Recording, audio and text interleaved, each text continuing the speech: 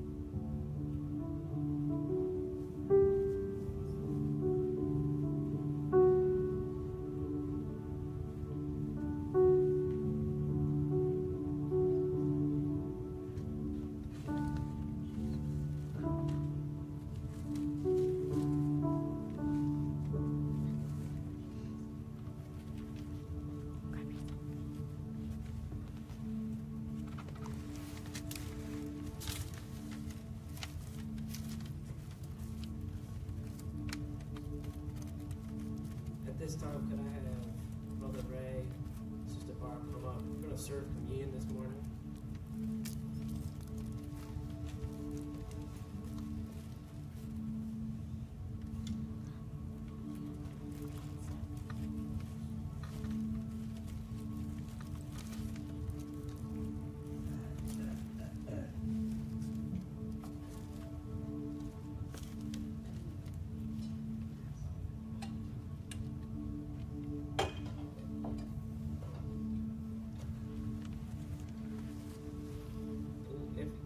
Partake in communion, just come down the center aisle and we'll take it and we're praying over it together.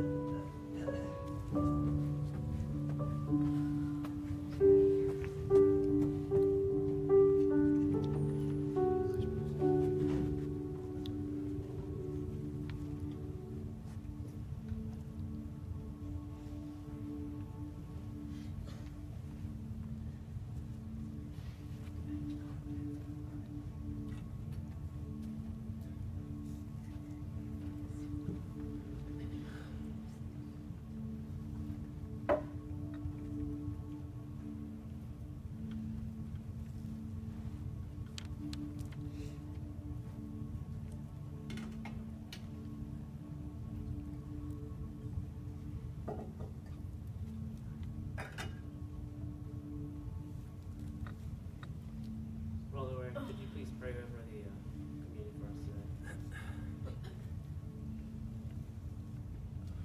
Lord God, we just thank and praise you for what you have done for us and how you sacrificed your Son that we might be able to have life eternal. We thank you, Lord God, what you did at Calvary's cross.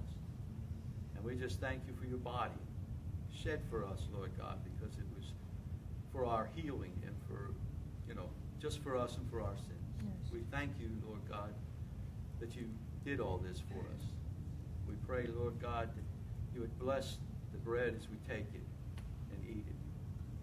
And we just pray for the cup, Lord God, that we will remember your blood was shed for us. And we thank you for that. In Jesus' name, amen. Amen. Take it, eat.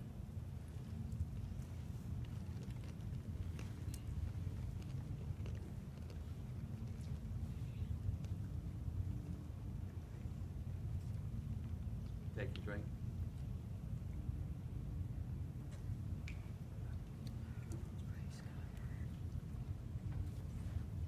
Thank you, Lord.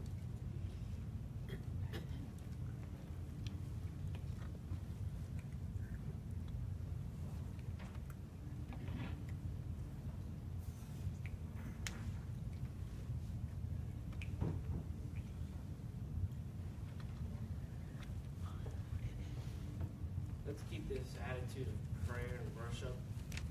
We're going to collect morning tithes and offerings. So if I could have like 2 ushers.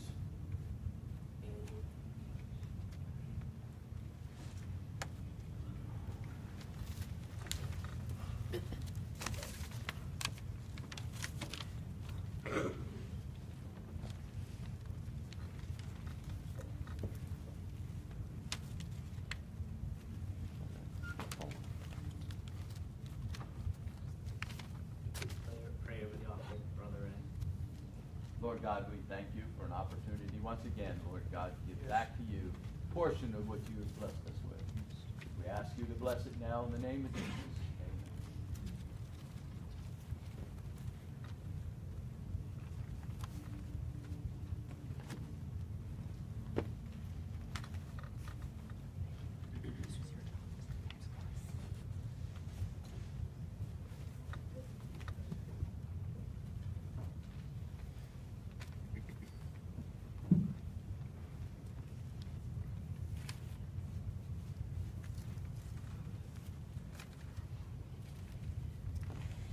Don't worry, kids. We're gonna have the Easter egg hunt, and they're getting antsy. It's okay.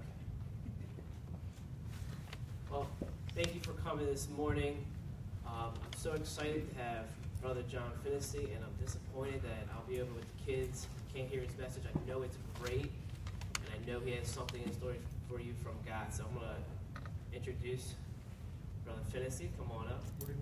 Wherever you would feel comfortable. Can I bring this up? Of course.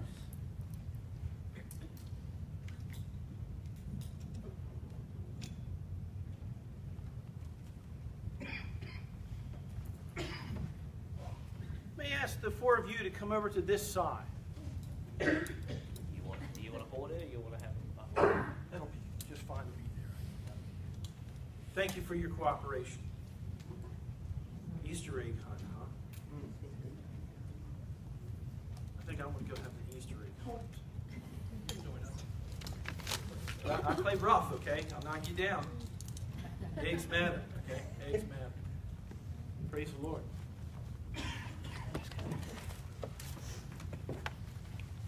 Go and enjoy yourselves. Good morning. What a joy to be here again.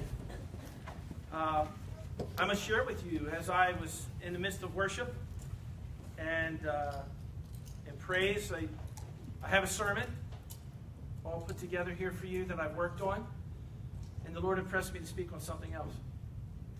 So I'm going to go with the desire of the Holy Spirit as He speaks to me, and I speak to you. Let us pray. Father, we do thank you for your word. It is a two-edged sword. We thank you for this day that we can gather in freedom of expression and freedom of praise. Oh God, we thank you for your goodness and mercy in our lives. We thank you for your sacrifice. We pray, God, that you would come upon us and come this service. May my words be your words, God. May they sink deep and take hold within our hearts and minds. And we'll not fail to praise you. Today is Palm Sunday, and we call it Palm Sunday, but the Bible calls it Jesus' triumphant return to Jerusalem, his triumphal entry into Jerusalem. Triumphal means something was already won, does it not? You and I have the benefit of the work of the cross that we can see in retrospect what was to come and what took place. Interestingly enough, they did not. They did not. I'd like to read for you out of Mark. All 4 Gospels reference and discuss this event. I'm going to read from Mark chapter 11 if you have your Bibles or your cell phones. And it says here in chapter 11, Jesus comes to Jerusalem as king. That's the heading within my Bible. You are aware when the Gospels were written, they did not have chapters and verses. They were just long letters of what took place. And it wasn't until after the church was established that we began to have chapters and verse. And it's a joy that it is so that we can remember them and find them quickly. So in chapter 11 and verse 1, and as they approached Jerusalem, and came to Bethpage and Bethany at the Mount of Olives, Jesus sent 2 of his disciples, saying to them, "Go to the village ahead of you, and just as you enter, you will find a colt tied there, which no one has ever ridden. Untie it and bring it to here. If anyone asks you, 'Why are you doing this?' say, 'The Lord needs it, and we'll send it back here shortly.'" They went out and found a colt on the side of the street and tied it at a doorway. As they untied it, some people said to them, standing there, asked, "What are you doing untying that colt?" And they answered as Jesus had told them, and the people let them go. When they brought the colt to Jesus, they threw their cloaks over it. He sat on it, and many others spread branches that they had cut into the fields. Those who went ahead and those who followed shouted, "Hosanna! Blessed to who comes in the name of the Lord. Blessed is the coming kingdom of our father David. Hosanna in the highest and bravest." Jesus entered Jerusalem, went into the temple courts. He looked around at everything, but since it was already late, he went out to Bethany with the 12. What an interesting process. There's several things that really need to be captured here that I want to bring out. And I believe the Holy Spirit has impressed me to share with you. First and foremost, this is fulfillment of prophecy. Do you realize that the Christian, Judeo-Christian faith is the only faith that has prophecies that have been prophesied and actually come true? Over 360 came true in Jesus Christ, the person of Jesus Christ alone. In this particular instance, the gospel is fulfilled, the prophecy is fulfilled through Daniel, when Daniel himself prophesied of this occurrence, to the day when we see Jesus Christ entering Jerusalem. A very interesting clock starts ticking. You see, because it's within a week that we see him crucified. Now, Jesus, being the Son of God, knew these things. He had already spent an evening in the Mount of Olives. He had already asked God, come upon me and be part of me. And the Holy Spirit came upon him, and he was doing miraculous things. And he was feeding the poor and healing the sick. Not just long ago, if we look into Luke, it speaks in chapter 17, and where he healed the lepers on his way to Jerusalem. You see, many times we think of Jesus Christ in the moment, but Jesus Christ is not just in the moment, but he's in the past, he's in the future. He knows what's coming. It's interesting when we look at the triumphal entry that we see how many people were excited about him coming. Are you excited about him coming? Amen. Amen. But how many of us, like they, have been disappointed? What a difference a week makes. You can't talk about Palm Sunday without talking about Resurrection Sunday. Amen? You hear about it, the premise of his crucifixion on Friday, but come on, Sunday's coming. Okay? He may have been crucified on Friday, but Sunday is coming. We call it Good Friday because we know the end result of a resurrected Lord. Amen? He could not be resurrected if he hadn't died. And that's the glorious resurrection hope that you and I have as well. The same Spirit that raised Christ from the dead is the same Spirit that quickens our body, that will raise us as well. That is what we believe. That's what makes us different. That's what makes us unique. In the Christian faith, when we come to see Palm Sunday, there's so many things that I want to unpack here today. First and foremost is Jesus was obedient. Obedient to his Father. John 3:16, it tells us, and God so loved the world. You do realize it doesn't say, and Jesus so loved the world. God so loved the world. To point out the obedience of the Son, believing and knowing that God's interest in his creation, which he created, was so great that he was faithful to the end. He knew what was coming. He was obedient. When we come to the crowds coming to see him, they saw him as their king. They laid out palms. They laid out their cloaks. They laid out their clothing. They put it on the road. They waved them. Hosanna, Hosanna. Blessed is he who comes in the name of the Lord. Hosanna, the King. How many of you have been saved a long time? And when we first came to Christ, it was Hosanna, Hosanna. Amen. Hosanna, Hosanna. But somewhere between his triumphal entry into our lives, life happens. Disappointment comes. Death, illness, children who disappointed you as parents, you who are children who disappointed your parents, regrets. What a difference a week makes.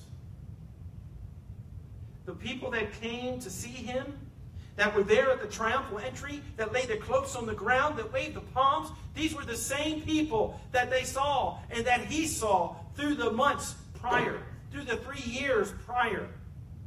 This wasn't a new event. This wasn't like, well, who's that coming to town? They knew. They knew. They knew that he was in the Mount of Olives. They knew that he was in the garden. They knew that he was coming. They said, look who's coming. He's on his way. And the world around us is dying. They don't realize who's coming. They don't realize there's going to be another triumphal entry. But he won't be coming as the Savior. He'll be coming as the Judge. So back to our person says they honored and worshipped him and praised him. And they put down their cloaks, they put down the palms, and they waved them and waved them.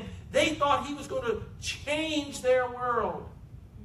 But they thought it was going to change them their way. Many times we come to Christ. Many times the world looks at Jesus. Many times people think of Christ as this Santa Claus. If I pray, then I'll get it. If I do the right things, then I'll be rich. I'll be happy. All my prayers will be answered. I'll have a great marriage and I'll have a great relationship. My kids will be wonderful. And no one will get sick and no one will die. And I'll make a lot of money and I'll drive a nice car and live in a nice house. All those things can happen. But I'm here to tell you, more often than not, they do not happen. Oh, yes, we are blessed beyond words, and I can't count all the blessings in my life. And if you compare me to others, sure, financially and physically and tangibly, yes, the things of the world, sure, there's a lot of people with a lot more than I have. But I am blessed beyond words. And it comes to a maturity of understanding who Christ was. The people thought he was coming to overthrow Rome. Here's the new king. He's performed miracles. He's healed people, raised people from the dead. He's going to do it. We're no longer going to be in bondage.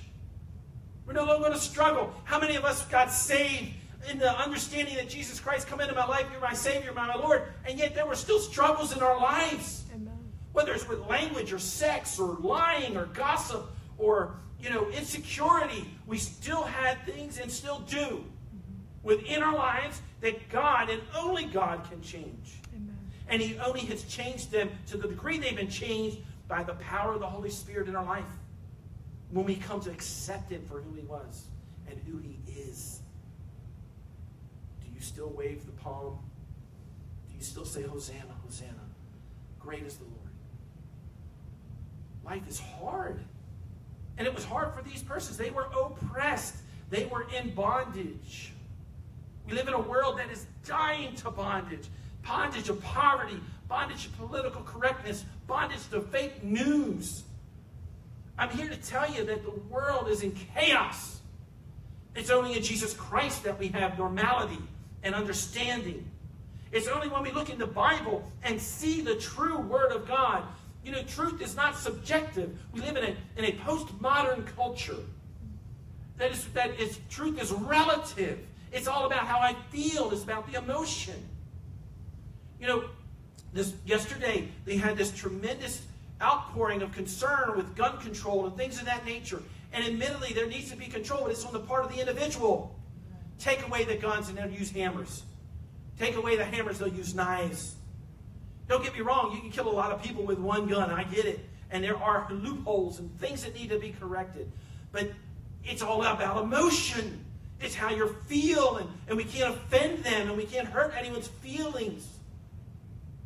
Jesus himself is a rock. that makes people stumble. The stone that we break ourselves against. You see, when we come to Christ, when the people of Jerusalem saw him entering in, they thought he was going to do this. And how often God does that. He doesn't do this because we want him to do this. He does this because he is a righteous God. He is holy. He is true. He has a plan and a purpose for each of us. For each of us as individuals. For every person living in this world. If they would come to him, he has a plan and a purpose that only he can fulfill. You and I come to Christ and we see him on this Jerusalem road. And we wave our palm. Hosanna, Hosanna. And then life doesn't turn out like we wanted. We have issues. We lose jobs. We lose loved ones. You raise children in a Christian home, in a Christian environment, and problems come in. The world creeps in. Their attitudes, drugs, sex, monies, things distract them and take them away. And we say, God, you came into my life in such a triumphant way, and we believe in you so very much. But I got to tell you, from Sunday to Sunday, it's kind of a hard struggle. And this is what occurred in Jerusalem. What a difference a week makes. You can't talk about Palm Sunday and not talk about resurrection. Now, we call it Easter. The young kids are going out and having an Easter egg hunt. Who doesn't like an Easter egg hunt? Amen? I like it especially when we put money in the egg. You hear what I'm saying? I can't tell you how many eggs I found at my house like a year later or two. It's bad. Chocolate melted. It's no good. You chew them up in the lawnmower. We've all seen that happen. I digress. We think of the resurrection, we call it Easter. Easter is a bit of a compromise between the pagan and the culture of Christianity. Eggs being fertility, rabbits, all of that. You do realize that's where that comes from. You might want to look that up. But you and I know it's about the resurrection. But the resurrection wouldn't have happened if Good Friday didn't happen. And we call it Good Friday when Jesus Christ is murdered and killed and crucified. And we call it a triumphal entry into Jerusalem. And yet they demand his crucifixion on Friday. Have you been so disappointed with God at times you just said, I'm done? This isn't what I signed up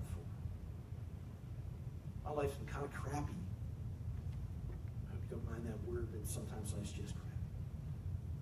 And it's hard. And sometimes it's hard for days, and weeks, and months. The people of Jerusalem felt no different.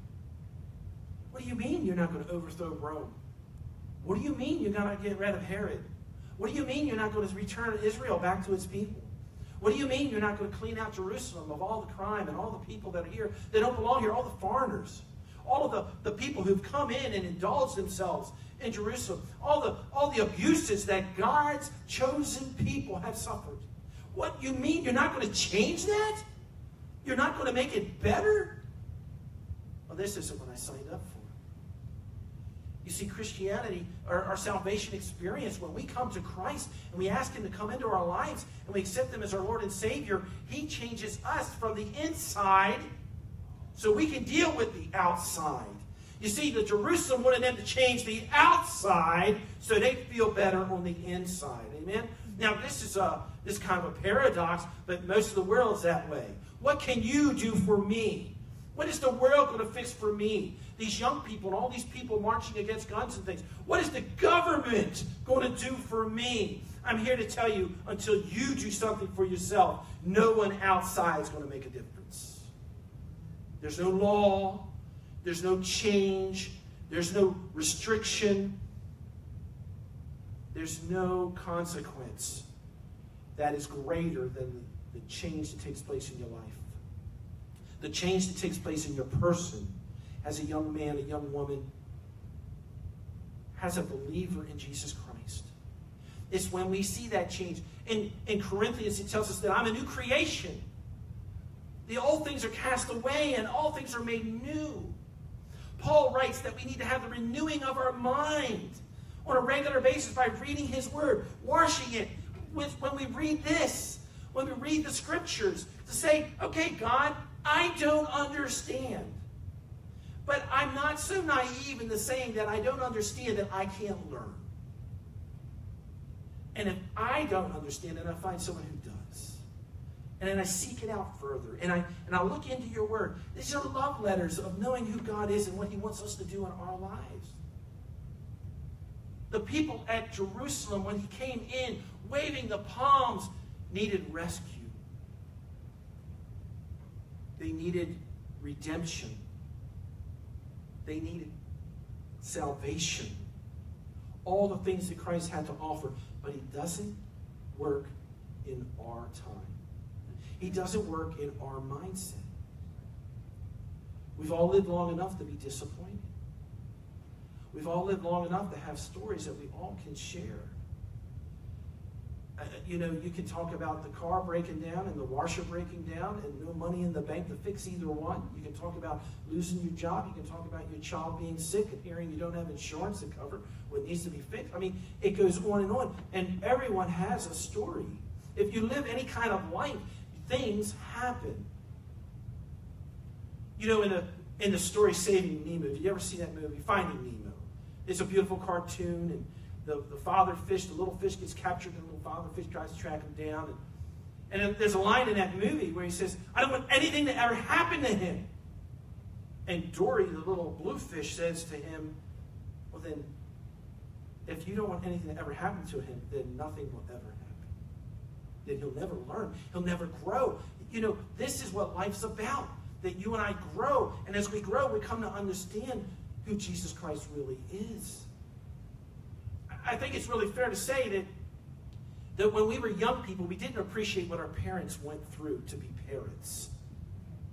Especially until you have children of your own. If you haven't had children, I hope you understand the correlation. But when you have to get out, you have to work, you have to budget your monies, you have bills to pay, people who get on your nerves, people you love and friends who disappoint you. And yet your parents, or people who care for you, whether it be an aunt, a grandmother, a grandparent, an uncle, someone loved you enough to take care of you and make you an adult.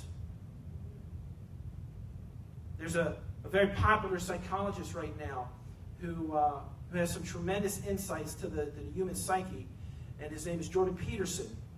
And one of the things he says, one of his famous quotes right now is, no one really ever grows up until they love something more than themselves. Isn't that true? I mean, you never really grow up until you can love something more than yourself. Teenagers aren't grown up, are they? No, they're not, because all they think about is themselves. And it's a natural progression. The people in Jerusalem loved themselves very much. And they saw the Savior of the world coming, but they didn't see him as the eternal Savior. They saw him as an earthly Savior. They saw him as the God of this earth, changing the outward circumstances. Okay? The outward circumstances. We're going to pass laws. We're going to give out money. We're going to give out food. We're going to give out mortgage. We're going to give out, and you can fill in the blank. Yet it doesn't change the person. It doesn't change the sin nature. It doesn't change who man is. What does change is a miraculous, radical experience and introduction to the Lord and Savior, the Creator of all things, Jesus Christ, the Savior of the world, the Messiah to the Jew and the Savior to the Gentile, the King of Kings and the Lord of Lords. Hosanna! You and I must come to see him as he really is. And then it changes our perspective. It's the same kind of thing when we pray. Prayer changes things, but more often than not, it changes our perspective. Amen. It really does. Amen. Lord, my car is broke. After you pray, your car is likely still broke. Father God, I don't have any way to pay this bill. After you pray those kind of prayers, it's likely you do not have any new money in the bank. But he changes your perspective. He helps us to stop focusing on the problem and focus on the problem solver. You hear what I'm saying? You know, we need to look for Christ in all things. We need to see him in all things. We need to see him as the people in Jerusalem saw him coming in, the triumphal king. But you see, through life and through disappointment, people change. People change, and it's not always for the better. How did that old man become so mean and nasty? How did that lady become so lonely and so tired all the time? How did that middle-aged guy be so nasty to his kids? And why is he always stressed out? Life happens. And it doesn't happen overnight. It took a week for these people to change. Once they realized he wasn't going to overturn the things that needed to be overturned. Of course, there were political ramifications, and politics play a role in so many things, even within the church. And so they said, hey, you know, he can't overthrow, he can't upset the table, he can't turn the boat, whatever you want to call it. So they devised a way to persecute him, to arrest him, to eventually crucify him. And it stands to reason many of the people that waved their palms and said, Hosanna is the king, we're in the same place, crucify him, crucify him. You see, we have a lot of people in the world, and I don't believe anyone's in this church like that, but we have a lot of people in the world who say they know who Jesus is, but they don't know who Jesus is. They know him as a figure. They know him as a person. They may even know him as the Son of God, but they don't have a personal relationship with him. It's in those moments that we change. How many of us say, well, if God was real, why was there violence? And if God was real, why didn't he save those children in the school? And if God was real, why didn't he this? And if he's a good God. And if he's a good God, why? You don't ever hear them question when God gives them a raise, when God saves them from a car accident, when God saves those children from being shot because somehow, some way, he changed the heart and mind of a person before it happened. You know, we don't hear that. We don't hear what a good God he was today, that he saved my child, or that what a good God he was today, that I got a bonus.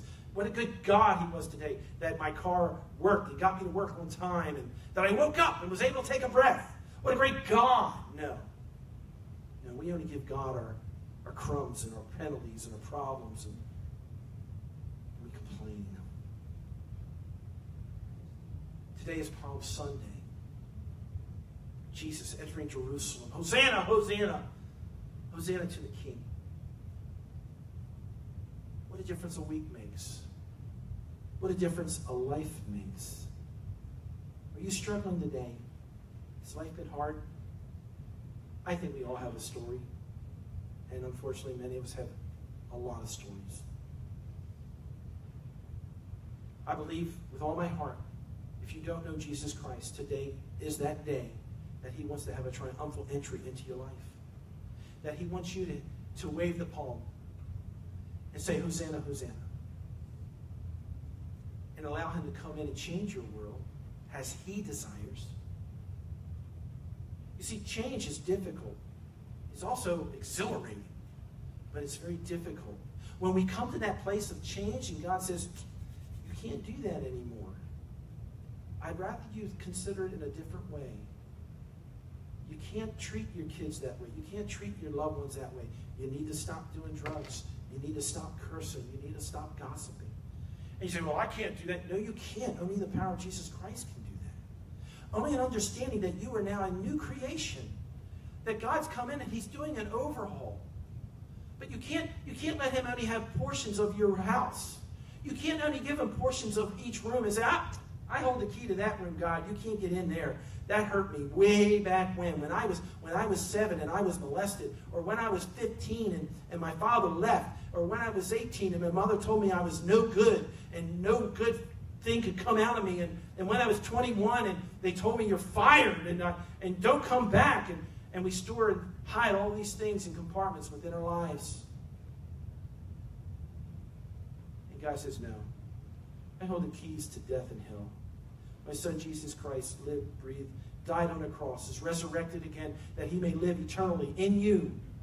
And I've given you the Holy Spirit to overcome. And I've given you the Holy Spirit to unlock those doors, that in every case, in every situation, you can see that I was working and that I am real and I'm working today. And I want to cleanse your mind and I want to refresh with that terrible thing that happened in your life, and I want to remove it. I want to remove the pain, and I want to remove the unforgiveness, and I want to remove the bitterness. And I want to set you free from the ownership of those terrible things. I hold the keys of death and hell. I need you to give me the key to that. Amen. You see, when the people came to him in Jerusalem and they waved the palm, they thought he was going to do it all. He's going to change everything, and now my life is better. What he changes is each of us individually. He changes us deep inside where no man, no woman can touch. He comes into our minds and he renews them on a regular basis. And the Holy Spirit, when you and I come to Christ, he comes in and he says, there is a new sheriff in town, and we have a new attitude and a new life and a new hope. And when you and I do things that are not godly, when they're fleshly, and we all do them, the Holy Spirit, he pricks us, he pinches us, he whispers in our ear and says, that's not right. What you just said is not good. How you behaved is not good. You shouldn't look at that on the computer. You shouldn't watch that on the television. You shouldn't treat that person that way. Notice I didn't say you're not worthy. I didn't say you're no good. I didn't even say you're not a Christian. I said that's not right. The Holy Spirit wants to work in our lives on a regular basis, and he only could come after Jesus entered Jerusalem. What a difference a week makes. What a difference a week makes. So as I close, has Jesus entered your life triumphantly? Do you know him as your Savior? You already heard me tell you, if you don't, you need to. And if you do, and if you already have, you already know that troubles come. Life happens. Unless you're going to sit in a box in the house and go nowhere. You know, I believe it was Chuck Swindoll. Many of us get in these things called ruts. You know, Chuck Swindoll, I believe, says, a rut is a grave with the ends knocked out. You hear what I'm saying? A rut is a grave with the ends knocked out. Many of us have been in a rut a time or two of our life. You may have heard them as traps. Men get trapped in seasons of pornography or depression. Women, depression or loneliness. And it takes the hand of God many times to another parishioner, a fellow friend, a girlfriend, a husband, to reach into that rut and pull us out. Over 2,000 years ago, Jesus Christ reached into time itself. He entered time itself to change history, that you and I could be changed for eternity. Palm Sunday. Palm Sunday, he walks in. He rides, rather, on the colt. Has he ridden into your life? Have you accepted him? I want to challenge you today. If you haven't, I want to pray with you. Change your life forever. But just like in Palm Sunday, just like in the story, just like history has it in our Bible, in a week's time, people change their mind. But they didn't have the advantage that you do. You see, we have it written down. We know the end of the story. Amen? Amen. We have an understanding that they did not. Do not be critical of the Jew and the Israelites and the people that lived back then. They were people like you and I. Amen. We are swayed by stories and hurts and inconsistencies in society, and we say, how did that happen? Well, I'm not going to go. And I'm not going to listen. And I'm going to do what I... Are we so different? I pray this day that you know Jesus Christ, that this Palm Sunday may be the Sunday he enters your life triumphantly. There's two kinds of people. Those persons who need to see him. And there's two persons. The second person is the person who has seen him. And like the people of Jerusalem, you've been disappointed. Life's been a little more than you care to talk about. You may even have crucified him within your own life. Oh, no, that's just wrong. No. Oh, you come to church, you profess to be the Christian, but he's not alive and well in your life. Satan has stolen the joy. He has stolen your peace. He's stolen your productivity. And in effect, that's what happened here. Satan came in and he stole these people's joy. He stole their perspective. And in a week's time, they cried, crucify him. If he doesn't fix it how I want, then I don't want anything to do with him. If that's you today, I want to pray with you as well. You may not wish for the crucifixion of Christ over again, but you feel like he's kind of dead in your life. You need a resurgence. You need a regeneration, if you will. He's here today. He is that triumphal entry, and he is that resurrected Lord. He is our blessed hope, and he does have the answers to all our problems. Many times those answers aren't what we want to hear. Many times the answer is the problem is you. No one wants to hear that. It's never him. I hope you look at Palm Sunday a little differently today. Did he come into your life triumphantly? Is he still King of Kings and Lord of Lords? Would you still wave the palm? Or was he a celebrity? And you just kind of latched onto him while you could, and he's cool, and, I do that church thing, but he's not my Lord. Or even further, you see him as your Lord, or at some point in your life you did, but today sitting here in church, it's more like, all that. I got other things to do. I hope it's not any of the latter. I hope you see him as your risen Lord. I hope you see him as the King of Kings. I hope in your heart of hearts you cry out, Hosanna, Hosanna. Let us pray. Father, I thank you, Lord Jesus, for your word. It is a two-edged sword. Palm Sunday. God, you fulfilled prophecy from Daniel to the day with his entry into Jerusalem. Father God, you have a plan and a purpose for all of us. And God, many times it doesn't occur, it doesn't account, it doesn't even seem to remotely look like what we had hoped. But you are the potter and we are the clay. Who are we to challenge you on what we should be and how we should be made? Help us, oh God, to surrender ourselves to you, to your purpose, and to your plan in our lives. Help us, oh God, to see you as our Lord and Savior, as the King of Kings, and wave the palm and say, Hosanna, Hosanna. I pray, God, for every person in the sound of my voice, that they know you as their Savior, and if they don't, that they seek you out. That, God, they may seek me out, that I may share who you are with them, and they may know you as their Savior. I wish also, God, to speak to those this day in the sound of my voice that know you but are not in fellowship with you. They've been disappointed. Life's been hard. There's been hurts and hang-ups and addictions and difficulties. Father God, I will speak to them and let them know that you wish to restore them, that you haven't failed, and that you haven't abandoned them, that you are the Lord of Lords and the Kings of Kings. And that, God, you wish for them to know you as their Savior. We'll not fail to praise you for these things. In Jesus' name, amen.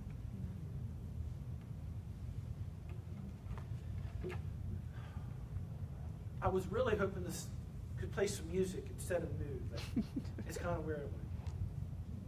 There's some palms out front, and I encourage you to take one home and hang it over a picture, or make it into a cross, or fold a piece into your Bible, that you can have something tangible to hold on to.